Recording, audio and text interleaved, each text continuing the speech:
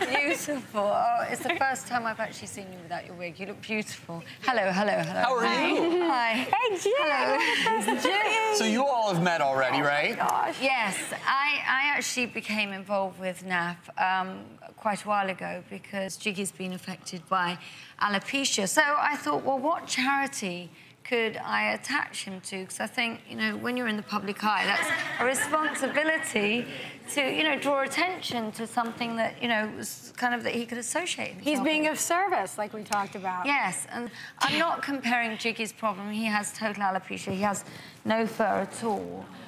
He's, you know, totally bald apart from But he's here and here. beautiful. So But is that I why think Giggy is always dressed up? Is it yes, because he has no fur at all. But And he'd be cold. He would go bald too, just like they, but he'd be cold. yeah, but I think the children love it when he comes in, and you know, it hasn't slowed him down really. So, and they love it when he's there. So. Well, Lisa, we got Giggy a special outfit. Oh, you did? We don't get one? This wouldn't fit you.